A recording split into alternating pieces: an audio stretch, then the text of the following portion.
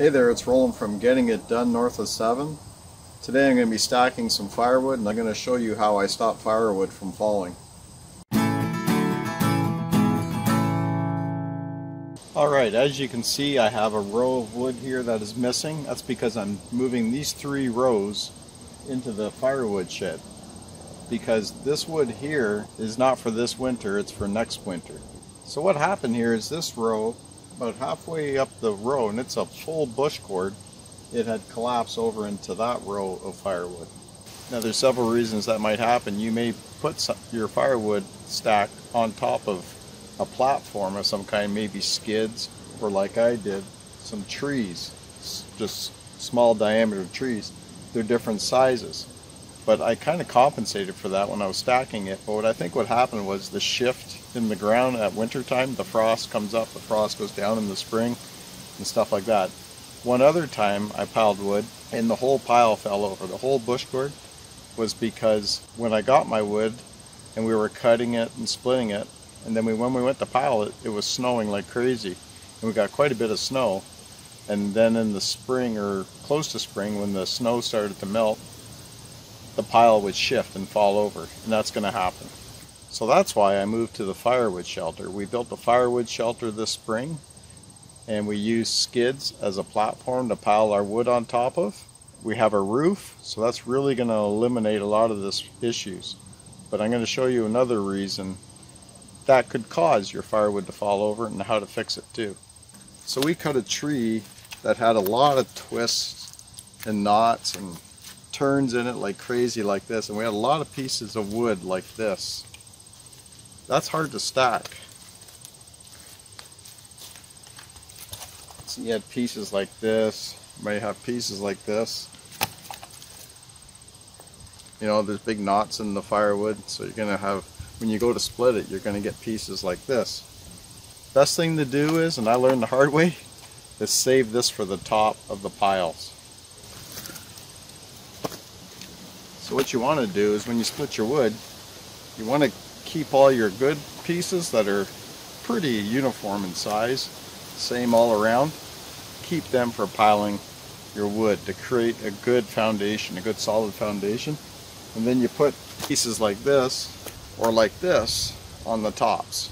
That'll keep your firewood foundation solid and uniform all the way through, and you just put those lousy ones on top. And that'll go a long way to stop firewood from falling.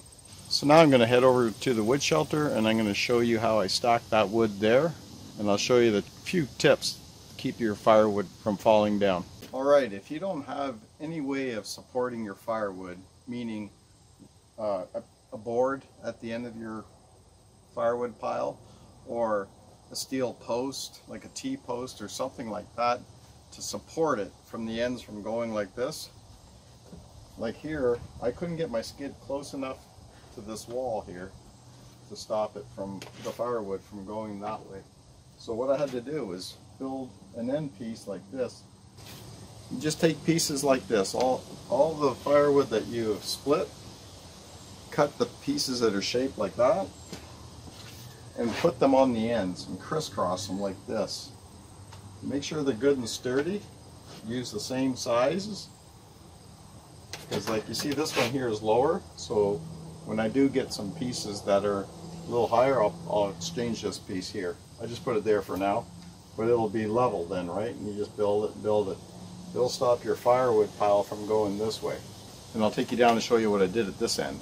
Alright, at this end here, so my skids came right to the middle, and then I have these beams going across here of my wood shelter.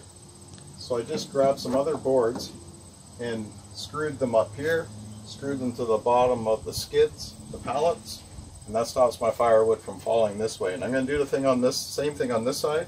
I'll put these boards here on this part here, and I'll stop the firewood from falling this way. It's like bookends. You got to keep the firewood stable on the ends. If you don't stack your firewood like this, I'll show you another way in case you're stacking your firewood outside. Now I built these here for end pieces, you know, like bookends at the end of my rows of firewood, and that helped quite a bit.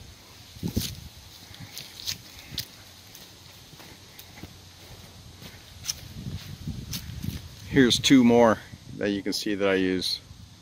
Now that skid and that log there just sitting there, they're not holding up the wood. Also, by putting logs lengthways to pile your firewood on, it helps keeps the bottom of your firewood dry. Because what happens if you have it too close to the ground, the firewood will freeze to the ground, and that firewood will absorb moisture from the ground, and it'll never truly dry. Because you want your firewood really dry. You know, firewood should be seasoned at least 2 years. You can get away with 1 year, but really 2 years is best. That's why all this wood here, it's been seasoned 1 year, and it's going into my firewood shelter for another year. Now along your bottom here, you always want to have good solid pieces that aren't rocking. You want to keep it solid and tight. So we'll get that one in here. See, like this one here could fit here like this. But see how this side goes up a little bit? You're never going to have perfect wood, right? So I'll put it here. So then that'll allow the weight to shift inwards towards this pile. So if it ever decides to lean and fall, it'll go against this pile, which is great. So grab another piece here. We'll put the flat pieces against each other like this. I don't know if you can tell, I'm leaving a bit of space here like this between this pile and this pile. That's because when I get to the top, I'm going to have my wood sit like, say this is the top, up the top, I'm going to have it go in more against there. So now you'll have a piece there like that, and you'll have a piece like this, let's say, and another piece like that. I'll close the gap here between the two rows, because now you got your foundations here like this, and then the very top part, not the top row of the top layer, let's say, but you know, the first or the last 2 or 3 stacks will be inset a bit, so it'll be like this, right, like that, so that the weight is more on the inside. So if this stack ever did fall over, decide to lean for whatever reason, you may have raccoons climbing on it or whatever, it's going to likely go inward towards this pile. And at the back of this firewood shelter, there's another wall, so it can't go anywhere. So I don't know if you can see that good. There's a big gap here between the rows. Then at the top, I think you can see that. Sure you can. You can see the wood, the firewood stacks now are going inward. They're going this way. So that brings the weight like this. So instead of being vertical, it's kind of leaning that way now. The weight distribution is going that way against here.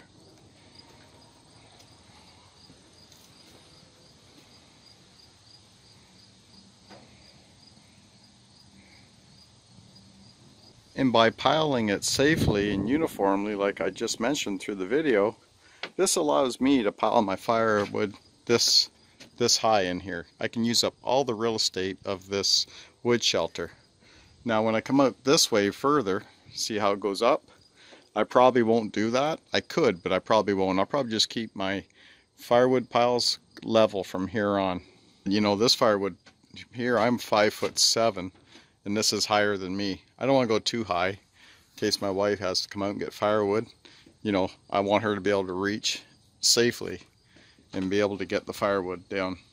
One thing I do periodically too while making my piles, making my rows, is I'll step back and I'll just look at it and make sure I'm not going this way or that way, you know, staying somewhat straight.